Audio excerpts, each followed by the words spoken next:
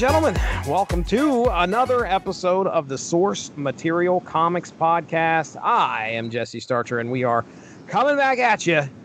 And I invited on here Chris Armstrong, of course, my brother from another 90s mother. How you doing there, Chris? We ready to talk some Spider-Man tonight? I'm down to talk a little Spider-Man. I love to hear that. So I threw it into your court. I said, I got to do a Spider-Man book, but you choose. If you want to talk about one, let's do it. You chose Spider-Man Blue. This is a Jeph Loeb, Tim Sale joint, and I'll talk a little bit about them here in a few moments. I want to ask you first, why did you choose this one? Well, there are two reasons, I guess, really. One is I haven't read this in about 20 years. I read it when it first came out. I picked up the issues, and I remember liking it, but I didn't remember much about it. And also, it's like you said, it's a Loeb and Tim Sale book, and Tim Sale passed away recently, so I thought this would be a good chance to kind of talk about him a little bit. Yeah, I think the second year of the Source Material Comics Podcast, we did Long Halloween. Probably the most famous work that those two did together. Right, long podcasts. I remember. Yes, it is. And we also covered Dark Victory at some point, which I think is the sequel to that. I knew about Jeph Loeb and Tim Sale back then. I had seen that they had done quite a few books. Long Halloween hits 1996. This pair of creators have also done stuff in Marvel. There's a neat color theme through the stories that they have. There's Daredevil Yellow. And I started, after I read this, I was so enamored with these guys. I was like, I'm going to read Hulk Gray, and I haven't finished it yet.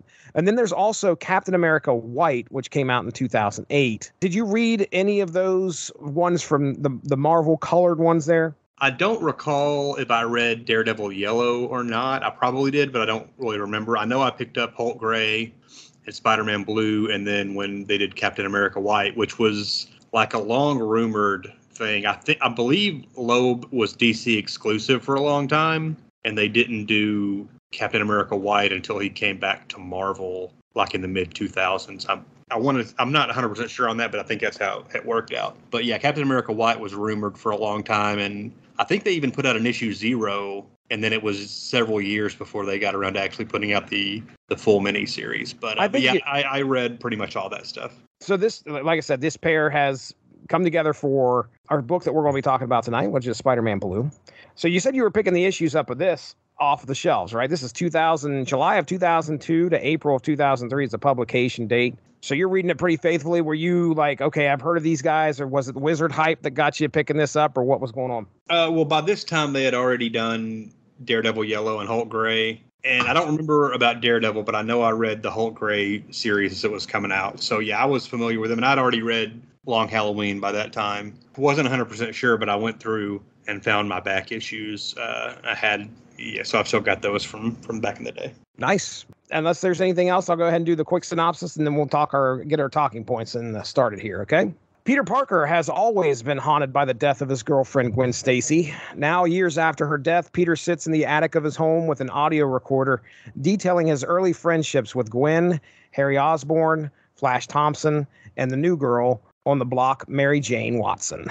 Pete also talks of an encounter with some classic Spider-Man rogues, such as the Rhino, the Lizard, and the Vulture. All of them pawns used by a mysterious villain that was hunting Spider-Man at the time. By the end of the tale, on Valentine's Day, we get to see the very beginning of Pete and Gwen's romance, a holiday that Peter will always remind him of the love that he lost. There it is, man. I think that might have been 30 seconds. That might have been the quickest synopsis I've ever done. Number one, this is kind of even though it's action-packed, and we're kind of retelling stories and kind of the in-betweens of stories from previous issues of Spider-Man, which the series recounts events from The Amazing Spider-Man, Volume 1, 40 through 48, and 63. Craven wasn't... repurposed those stories and framed Craven as the mastermind of it. I'm going to share with you real quick my screen just to kind of show you what I found here. So there is Amazing Spider-Man number 63.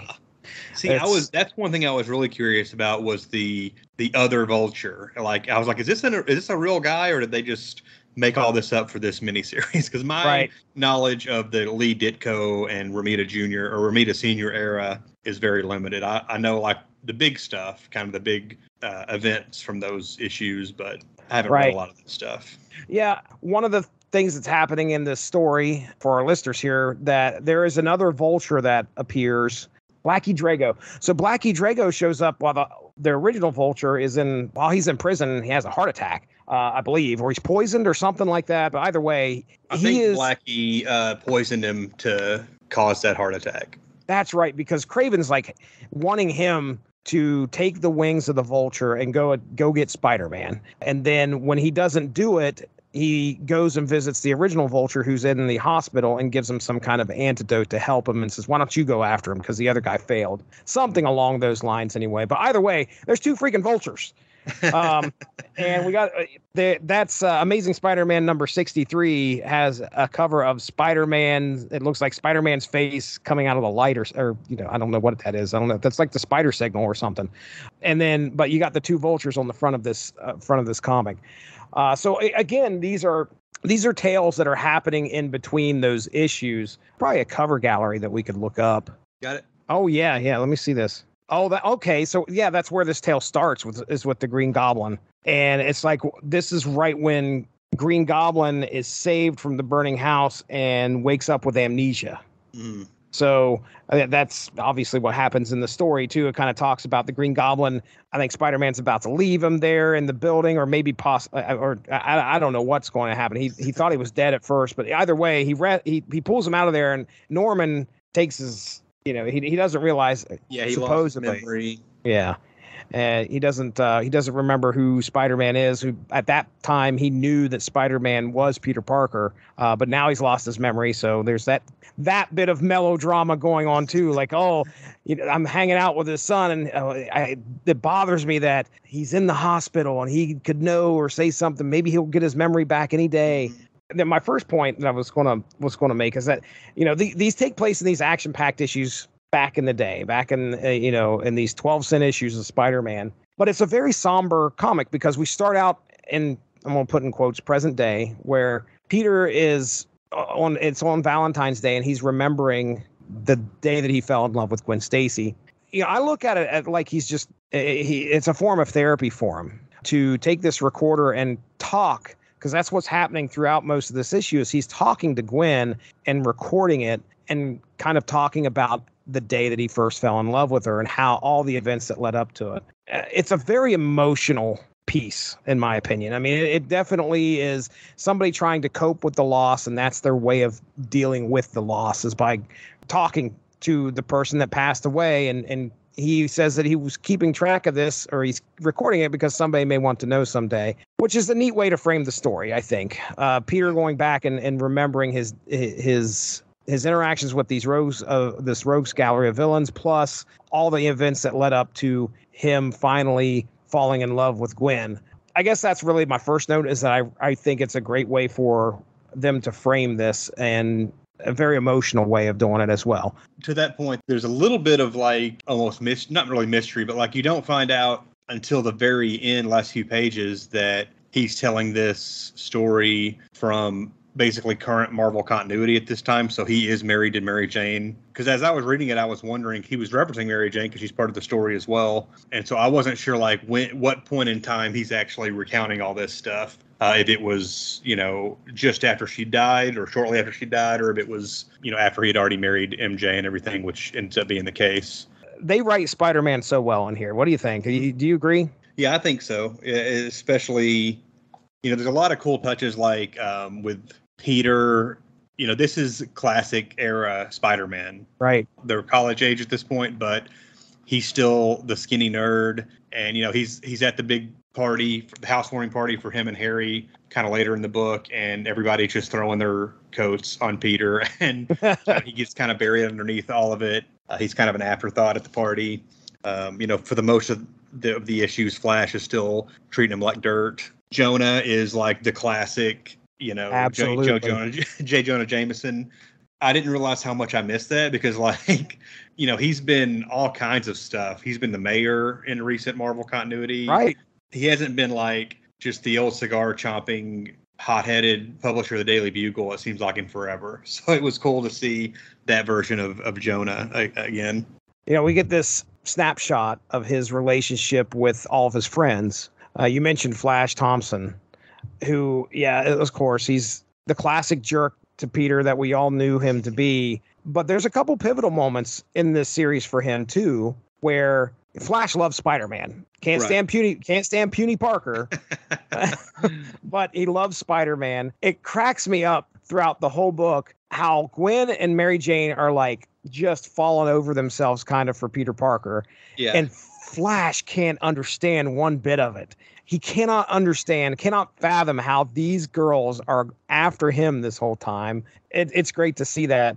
I mean, we get one pretty important moment for Flash here, which is the Amazing 15 homage, I guess is what I'll call it. And his character development where he gets inspired by Spidey. I mean, I have never went back and read a lot of the classic Spider-Man stuff. So it's not like, I can say this from a point of experience. I just know that has been a thing that's happened in today's Marvel universe, is that he was inspired by Spider-Man to go into the military. I do wonder if like the moment where he kind of is won over a little bit on Peter, if that is something Loeb wanted to inject into the Marvel history, because I wonder if maybe at the time there wasn't really that light bulb moment for Flash. If eventually a writer just got to a point where he was like, the Flash bullying Parker stuff's old hat. We're just gonna, move on to where they're kind of on a more friendly terms. But in this book, we actually kind of see that transpire.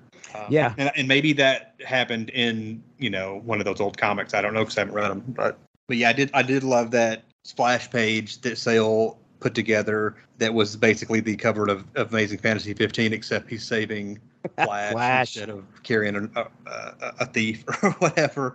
I also found it kind of interesting that Flash has always been a blonde, and he's a redhead in this, it looks like. Maybe it's supposed to be like a strawberry blonde type hair. I assume that's just to create more of a contrast between Gwen's bright blonde hair rather than having two characters that look like that. It's intended to stand out more. But you might be right. I will say that Tim Sale's art, sometimes it can be really simplistic, but very powerful for some reason. And I don't know how. I'm not an artist, but I know there's a way you could figure out a way to convey that. He does it. There is a specific panel that I pulled. I think it was in the later issues of the series where it's when Mary Jane, maybe it was in the second or third issue, but Mary Jane shows up at like the malt shop or wherever they're at. And she's meeting all the guys. She's just brand new to this group of people, and she's kind of meeting everybody. And I think Pete has to leave because of the Rhino, may have been the Lizard, because they were showing on the TV like the Lizard had escaped. And that's right. It was the Lizard. He's like, oh yeah, I took that photo. But anyway, there's a panel where, I mean, most of the panel is black, and you see Harry and Gwen sitting in a booth, and they're just kind of talking. I was like, there's a lot of negative space here, but I don't criticize Tim Sale for doing that. Right. Like normally empty space or something like that, I'd be like, why isn't this person utilizing this space? In this case, it just felt like it belonged. And I don't know if that's just because Tim Sale's style speaks for itself, where I'm like, well, that's kind of what I expected here. I don't know. Right. But either way, some of it's really simple. Nonetheless, I mean, if you look at the covers themselves, that kind of gives you an idea. Okay, this is going to be a Tim Sale deal. It's definitely a different look to the art here as opposed to like Long Halloween, which has got a lot more of a watercolor look. And I don't necessarily think one's better than the other, but it does give Sale. It seems like the pencils in this are a lot heavier and thicker and denser than what they were in the Long Halloween, Batman era stuff that he was doing. A little more detail, it seems like. There's probably, I don't know, 4 or 5 colors on the page at the very most, depending on what objects are there. But like, I'm looking at Flash's face here. He has 2 colors. One is straight up peach, and the other one is where the light's hitting his face, and it's more of a yellow, and that's it. Mm-hmm. And I remember that style being the same for just about every Tim Sale thing that I see. So I would assume that Tim has a specific way of saying, okay, hey, just color this one color here, so that it doesn't seem to be overwhelmed by the colors themselves. I don't think he's necessarily great at like action sequences and stuff. Not that he's bad, but that's not what he seems to like excel at. But the first fight scene in this one with the Goblin, I really like. I think it really kind of pops, and a lot of it has to do with the exaggerated features and stuff on the Goblin and like the skinny frame and everything. All of it really comes together really well, and he's got kind of a theme. It seems like I think in every issue, page 1 is a splash page, and pages 2 and 3 is like a double page splash. Right. They're all really like, especially that second page, double page splash, are all really cool. But I think my favorite one might actually be from issue, I think it's issue 4. Which is the kitchen of Aunt May. And it's just basically Peter sitting at the kitchen table eating cornflakes. Right. Aunt May is making tea on the stove, which kind of just like a plain generic like scene, but it looks like the first page is an exterior of the house, which is also amazing. But yeah, my favorite of the 2-page splashes, I think, is that shot of just them in the kitchen. Yeah. Tim Sale's definitely got a style, and I like it. I'm a fan of it. I went back and looked at those action shots in that first issue. The face of the Green, like you get a page of just the Green Goblin's face. Yeah. That's creepy, but it's great. It's great. And it doesn't look like, you can tell it's the Green Goblin, but it doesn't look like any other Green Goblin I've ever seen. Right. So I think you mentioned some nods and stuff back to that era of Spider-Man. The other thing that I thought was kind of neat was how they gave nods to other things in the Marvel universe. I think at one point somebody mentions the Flash like that sounds like an amazing fantasy. And yeah. Spider-Man comes out after, I think, saving Kirk Connors, comes out of the door and he's like, "Hey there, true believers." I'm like, okay. All right. There's some neat little adds to the dialogue in here.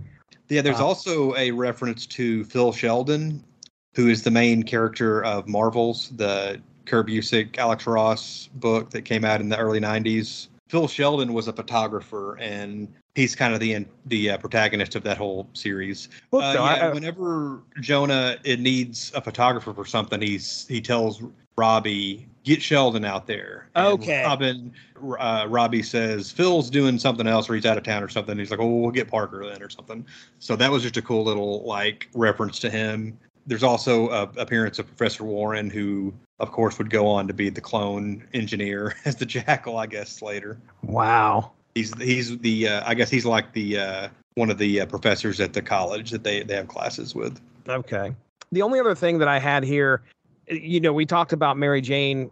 She overhears that Peter is talking to this recorder, and as if he's talking to Gwen. It's kind of a real touching moment because it's not like these two were, and that was a neat dynamic too. Like these two were not like at each other's throats to try and get Peter Parker. Right. They were definitely friendly.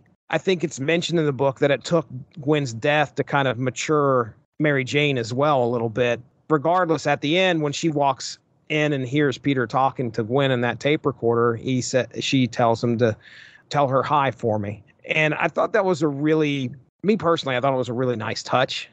Again, to kind of definitely solidify the fact that these people were all friends at that point. And Mary Jane misses Gwen as well. Obviously not as much as Peter, but she misses Gwen. You get to see this dynamic throughout this book of Pete falling in love with Gwen and kind of vice versa. And you also get to see this foundation that Mary Jane and Pete built their relationship on, but also Peter still dealing with the loss of Gwen to this day. It's a romance story with a little bit of superhero fighting involved. So right. It definitely isn't, supreme number one. This is a good story that's being told about two people that fell in love. And, I liked it. I mean, number one, we had the art I enjoyed, and I think it was a very touching story. So that's kind of my thoughts on the book. I leave the floor to you, sir.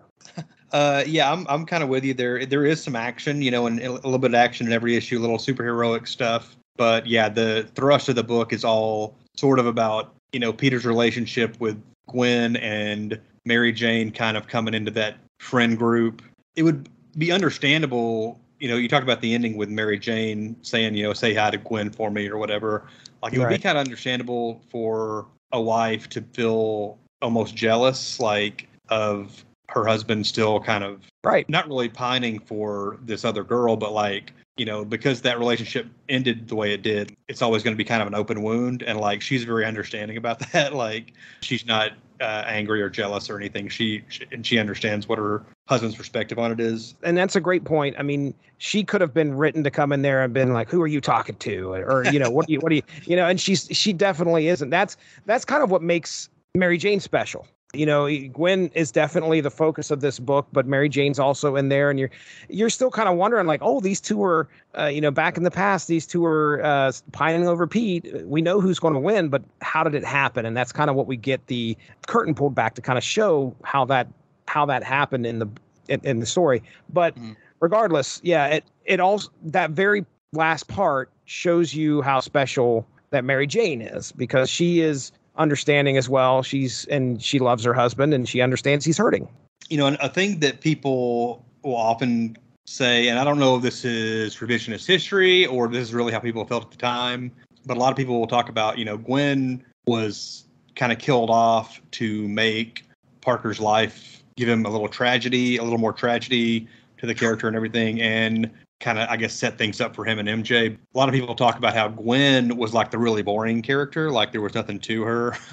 I don't know how true that is, because I haven't, read a lot of the old like 60s and 70s Spider-Man books. But when MJ shows up in the end of issue 2 and then in issue 3, like she's immediately more interesting than Gwen, who barely, like, Gwen, MJ comes in as, the life of the party type, really vivacious, and Gwen is like the girl next door, I guess, and she's kind of quiet. Not a whole lot of dialogue really from Gwen throughout the entire 6 issues. A lot of looks is what it is. It's a lot of looks, but not a lot of dialogue, and that's kind of sometimes all it takes.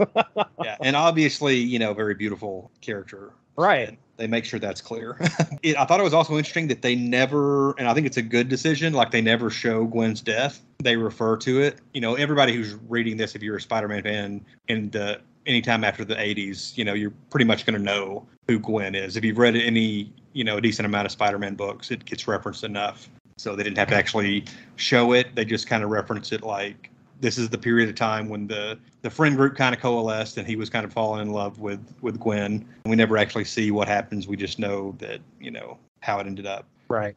Right. And like you said, this is kind of a bummer. It often. Well, and it's, I mean, that's what it's supposed to be, because it is called Spider-Man Blue. And they kind of make a point to be like, yeah, I do feel blue. Yeah, it is kind of a bummer and kind of sad. And it's good, it's heartfelt moments and it's happy moments as well. But overall, it's very, a very somber look back at his first love or whatever. I mentioned we got classic Jonah. We also got classic Aunt May in this. She is as frail as possible. Oh my goodness, yeah. She looks like she'd be blown up. The Aunt May of the MCU or even of the current comics. It's the old maid style Aunt May. Oh yeah, she's about ready to have a heart attack in like 2 minutes for sure. If she finds out Peter Parker Spider-Man, oh my goodness, all the ambulance. And it was nice to see Craven show up, because I've always felt he's kind of an underused villain, which, I mean, honestly, he was dead by the time I got into comics. So it kind of makes sense that I don't, have a whole lot of history with that character, although they have, brought him back in recent years. But it was cool to see Craven pop in there, and pretty good use of the Rogues Gallery. It's a lot of the animal themed villains, and then Craven comes in at bat cleanup at the end. Could you, I mean, back in the day when you were reading this, did you know that it was Craven that was the guy pulling behind the strings? Because they don't reveal that until the very end, which is a neat way of doing this. I'd like to see if that's what happened in Amazing Spider-Man 63, where Craven finds a piece of Spider-Man's costume, smells it, and it's like, oh yeah, he gets it. He nails down the fact that there's an aftershave cologne of some sort, and he figures out that it leads him to Harry Osborn's apartment. Right. But of course, it's right there in the book.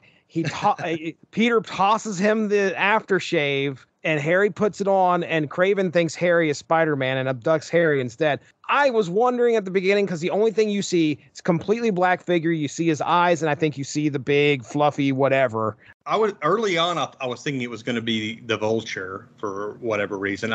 For some reason, I associated those big, like the big puffy parts of the jacket or whatever with Vulture like neck thing, I guess. I was doing the same thing. But then when he popped up, in like issue 4 or whatever, obviously he wasn't the big bad. So it was a surprise to me whenever Craven did actually show up. Yeah.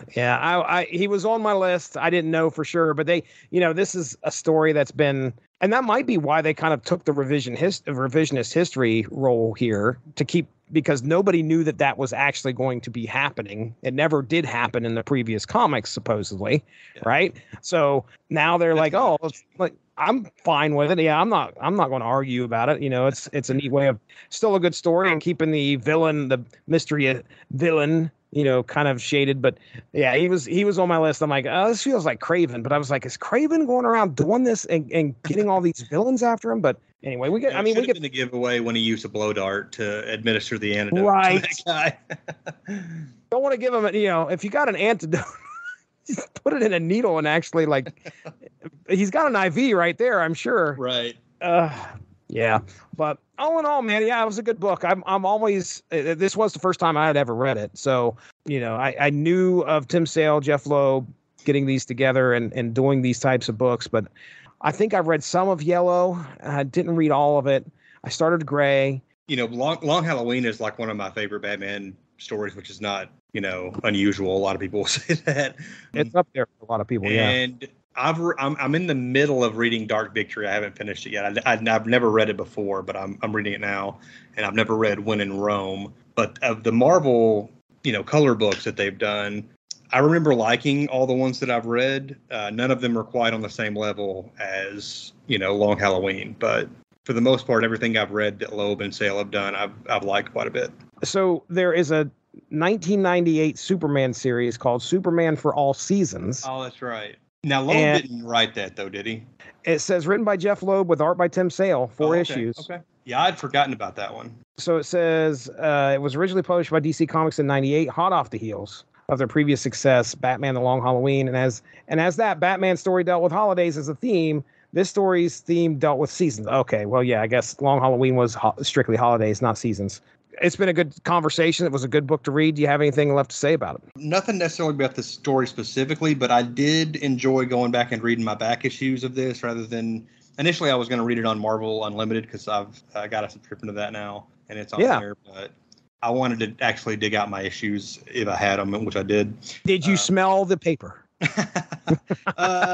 Doesn't have. I mean, it's glossy pages. It doesn't have that old newsprint smell. Oh, okay, all right. I was kind of enjoying seeing a lot of the of the time ads for what was going on with X-Men at the time, etc. Yeah. And most of these issues, if not all, have the little 9/11 Twin Tower ribbon symbol coming out the same.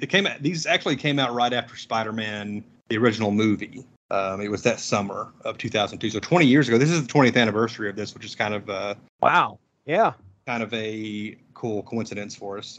For sure. But the issue, the coolest thing I saw in these issues, not necessarily coolest, but the most interesting thing, in the back of issue 1, we have like a 4-page story, Jay Leno and Spider-Man, one night only. What? And this is part 2. Oh, no. And I vaguely remember this being, I think this was in like all the Marvel comics, maybe for these 2 months. But written by Ron Zimmerman, who I've know the name, but I couldn't tell you anything he's done. But the pencils are Greg Capullo. Really? So you get to see Greg Capullo doing some Spider-Man, hanging out with Jay Leno for 4 or 5 pages. I did not read it, and I'm sure it's terrible, but it's there. And I thought it was interesting. Feel free to look that up. I'm sure you can find it pretty easily online. Wow. But yeah, that was the most notable of the ads and whatnot that I caught. Nice little treat. Man, we did it. Like I said, it was a good book. I think we had a good discussion here. I would suggest anybody out there enjoys some Spider-Man. You get a nice little glimpse into the history of Spider-Man here. Plus, get a new a bit of a new twist on some of the old continuity. So I would definitely suggest it. So with that being said, I think that's going to bring our discussion of Spider-Man Blue to a close. Chris Armstrong, thank you very much for coming on the Source Material Comics podcast once again. I'm always happy to be here. Are you ready? I'm ready to hear some plugs, man. I know you got some stuff you've been doing. So what's been happening?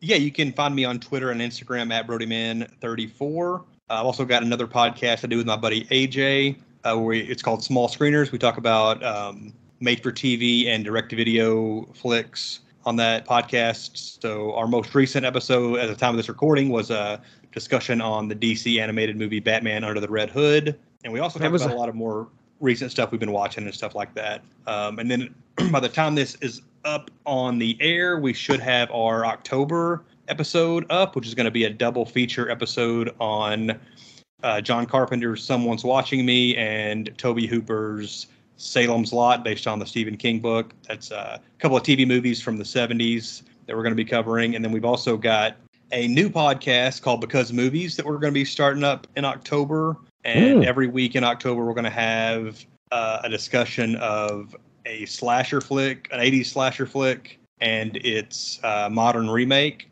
I should say 70s and 80s. So Texas Chainsaw Massacre and its remake from the early 2000s, et cetera, et cetera. And there's going to be one of those every week in October. Those will probably also be on the Small Screeners feed. So you can check out that at Small Screeners on pretty much any podcatcher you've got. Awesome. All right. Well, yeah. Hey, for myself, ladies and gentlemen, the Source Material Comics podcast, bringing you the comic book content here on the Source Material Comics feed. We also do a show called Unspoken Issues. Chris Armstrong is a part of that with me. We hang out. We talk 90s comics. Got a bunch of those in the archive. Go and find them. Also hanging out with Derry and Dean. And probably next week, you should be seeing our Unspoken Epics discussion of the 18 issues of Unity, 18 chapters of Unity. 30th anniversary of that event, by the way. That happened in 92. So I guess with that being said, shout out to the W2M Network. They'll be in the plugs after this, I'm sure. But shout out to the W2M Network for hosting the podcast. We'll be back at you here pretty soon. So for Chris Armstrong, I'm Jesse Starcher. Thank you very much for joining us. We'll talk to you soon. Bye-bye. Thanks for joining us. All of this would not be possible without W2Mnet.com, so make sure to seek them out for more podcasts. If you enjoyed what you heard today, please feel free to share, and we look forward to entertaining you again soon.